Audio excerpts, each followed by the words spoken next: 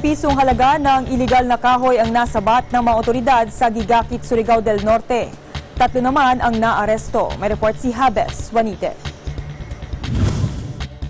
3 lalaki arestado matapos makuhanan ng mga iligal na kahoy sa Surigao del Norte.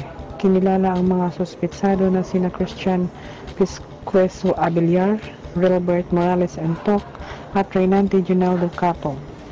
Sa investigasyon ng Higakit Municipal Police Station, nagsagawa sila ng mobile patrol sa lugar at nakita nila itong 3 lalaki sakay sa kanilang motorsiklo lula ng mga nakaragaring kahoy. Umabot sa 388.8 board feet na may market value na 18,354 ang mga nakumpiskang kahoy mula sa mga suspetsado. Agad na itinurn over, pansamantala ang mga illegal logs sa Sangre Tubod, Surigao del Norte.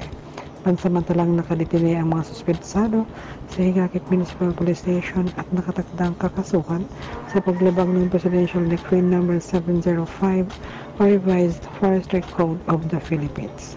Mula dito sa Surigao del Norte, para sa Eagle News, Habes Juanite, 1 with 25.